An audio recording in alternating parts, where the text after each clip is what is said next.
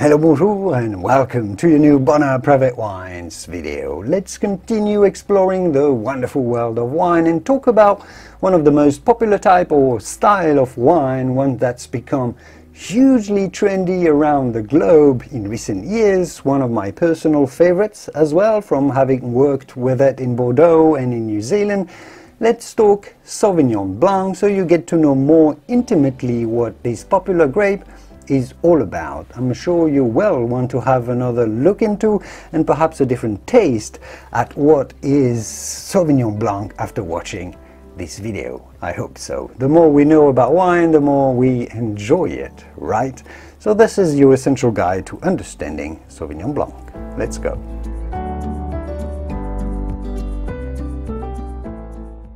My fellow wine-loving friends, Julien here. Before we get started with the video, there's something that you have to know. This video was made possible by the Bonheur Private Wine Partnership. The reason I work with them is not just because it's been called the most unique wine club in America, might be part of the reason, but because they truly love the wines that they choose, and I do too. You can check them out through the link in the video description, and I'll tell you more about them at the end of this video, but let's get into our video for now. Sauvignon Blanc was born and bred, as you might have expected given the name, in France. It's a French grape, originally like Pinot Noir, Syrah, Merlot, Chardonnay or Cabernet Sauvignon and many more. But Sauvignon Blanc wasn't born in Burgundy or Bordeaux or the Rhone Valley like many others. It was born in perhaps one lesser known area, the Loire Valley, home to the longest river in France, which flows over 600 plus miles. That's very long for France, and home also to some of the most stunning castles in the country, as the kings of France used to have their summer residence built in this area, or residencies I should say. So because it's historically a region of kings and aristocracy, well, the Loire is also home to the French savoir-vivre and to some of the good wines, obviously, like Sauvignon Blanc. Other famous grapes that originated from the Loire Valley include Cabernet Franc and Chenin Blanc, for example, for some of the most famous ones. A fun fact is that Cabernet Sauvignon, the iconic grape from Bordeaux and world wine superstar, was invented or bred by crossing two grapes from the Loire, Cabernet Franc, a red grape, and Sauvignon Blanc, which created Cabernet Sauvignon. So Sauvignon Blanc is the mother of Cabernet Sauvignon, while Cabernet Franc is the father, if you wish, or the other way around. There's no gender with grapes, of course. For a quick little extra detail, within the long Loire Valley, or the long river, Sauvignon Blanc is said to have originated near the famous appellation of Sancerre, which is rather high along the Loire Valley. In the Upper Loire is how we call it, around the center of the country rather than the estuary of the river, which is by the Atlantic Ocean. So high up Loire origin for Sauvignon Blanc. If you want to taste the roots of Sauvignon Blanc, the purest expression, get a wine from Sancerre or nearby Pouilly-Fumé or Quincy, this area. Those are unoaked, which is important to really taste the purest character of the grapes, to experience the quintessential aromas of Sauvignon Blanc.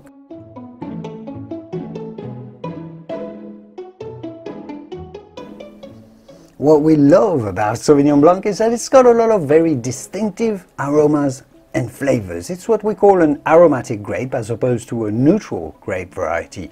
So what are those typical aromas of Sauvignon Blanc and what makes them distinctive and distinguishable from other grapes? Well, Sauvignon Blanc has a rather fascinating spectrum, let's say, of expressions that can vary quite a bit depending on the climate, whether it's a warm climate or a cool climate. It is essential in its expression to know that Sauvignon Blanc is quite grassy. It smells like fresh cut leaves, or cut grass if you wish, with fragrant notes of citrus as well.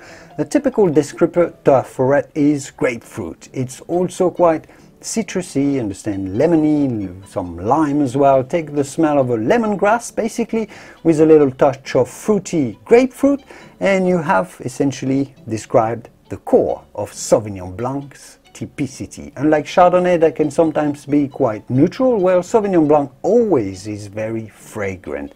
On top of that, the flavors of the grapes are quite zingy and acidic to the palate. There's a mineral crystal-like acidity in its taste as well that's very distinctive. It's generally made dry in a crisp, refreshing style which accentuates the grassy, lime-like aromatic profile. So if you've tasted a few Sauvignon Blanc wines before and you've paid attention, it's possibly the easiest grape variety to identify even when tasting it blind. You smell it, yeah, you know it's Sauvignon Blanc. It's actually a great fun exercise, tasting exercise to taste blind Sauvignon Blanc next to a Riesling, Pinot Grigio, Pinot Gris or Chenin, for example, and try to pick up which is the Sauvignon Blanc. We're covering the labels, of course, so you don't know which one is which. It's fairly easy a grape to identify with this unique, grassy, citrusy, grapefruity expression. Try it, it's very amusing.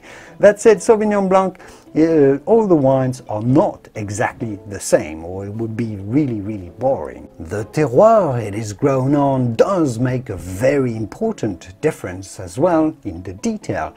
Otherwise, it would just be boring. All great grapes reflect the terroir they're grown on. That's a big part of why they are great and appreciated. So let's talk about Sauvignon Blanc around the world.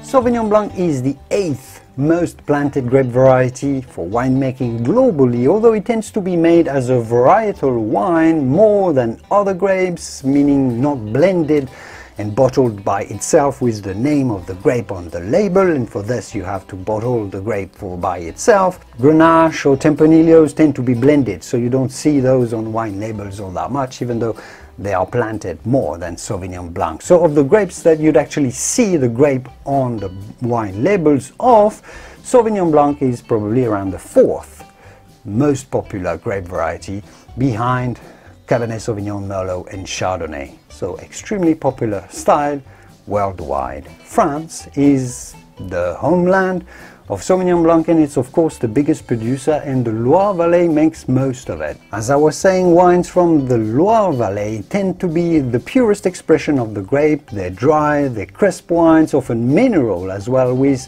that finesse, a subtle and mineral expression that is not easily matched elsewhere. Still in France, Bordeaux, not far from the Loire, really adopted Sauvignon Blanc as well and makes some of the best wines in the world, either in a crisp, refreshing style, quaffable style, but also sometimes they barrel age them for more depth and complexity. The white wines made from the top Bordeaux chateaus, actually, and Bordeaux makes a fair bit of whites as well.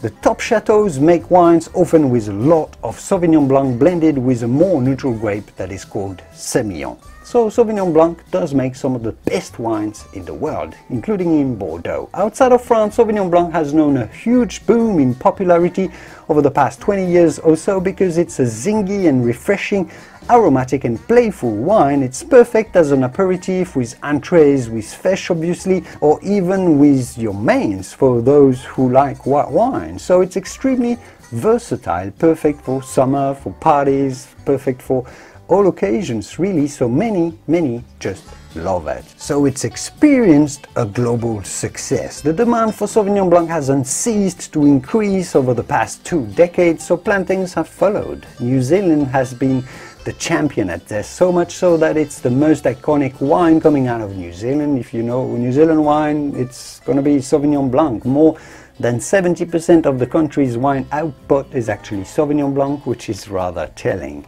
New Zealand Sauvignon Blanc is the grassier expression of the grape because of the local cool climate and high UV radiations as well. There, if you love your white, extremely fragrant and very grassy, almost tasting like freshly cut grass in many cases, well, try a Kiwi Sauvignon Blanc, you'll find them delicious. If you ever travel to the UK, chances are you will find Kiwi Sauvignon Blanc everywhere in restaurants and wine shops as well. They drink tons of it in Britain, so do the Aussies as well. Australia also drinks more Sauvignon Blanc than they drink their own local and beloved Shiraz reds. Sauvignon Blanc is just more refreshing and easier to drink, so the Aussies absolutely love it. So Australia planted a lot of good Sauvignon Blanc as well in their cooler climates, and they don't have that many of those, to quench their local thirst for the grape. They love it. Like many. Chile in South America makes a lot of it as well, also in their cooler areas, like to the very southern Patagonia region. I don't think Chile has distinguished itself with a very specific style of Sauvignon Blanc like New Zealand has. They are good, refreshing and excellent value Sauvignon Blanc wines there, compared to Kiwi or French that can be quite pricey, but Chile is a really good value alternative to find a good solid Sauvignon Blanc at an affordable price. And then of course is the US, where Sauvignon Blanc is also within the top 10 most enjoyed wine styles, and California produces most of it. One thing about Sauvignon Blanc, like most grapes, is that it can taste rather quite different depending on the climate. So in very cool areas in California, similar to what you'd find in New Zealand, it's zingy and crisp. In California, that's areas with strong oceanic influence, like certain parts of the Central Coast, e.g. Santa Barbara County, or the Sonoma Coast if we're talking about North Cal. While where it's warmer, wines develop more tropical characteristics, notes of lychee or melon, mango on top of the citrusy characters or grapefruity notes that we've talked about, which can also be quite interesting to have those tropical notes and richer, spectrum of flavors, but perhaps arguably a little stickier and heavier, but perhaps also deeper. That's how from the Central Valley of California or hotter areas like Napa Valley, the style of Sauvignon Blanc is different, richer, fuller, more tropical. Plus, and that'll be our last main style of Sauvignon Blanc here for today, there is the famous Fumé Blanc, a typical American style of Sauvignon Blanc invented in America and only enjoyed in America. Sauvignon Blanc aged with a strong influence of oak barrels to make it even richer, more buttery, way smokier as well. It's a little bit of an oddity in the world of Sauvignon Blanc, but that doesn't, Sauvignon Blanc doesn't get matured in oak much at all around the world generally. Fumé Blanc is a very American style, and I actually personally like it, but you need to enjoy oak to enjoy that Fumé Blanc. In short, or maybe not that much in short, this was your essential guide to Sauvignon Blanc, really all the main facts that you need to know about it to claim to be a real connoisseur, which now you are. Job done for me. I hope you enjoyed the video. I will see you soon in the wonderful world of wine. Cheers.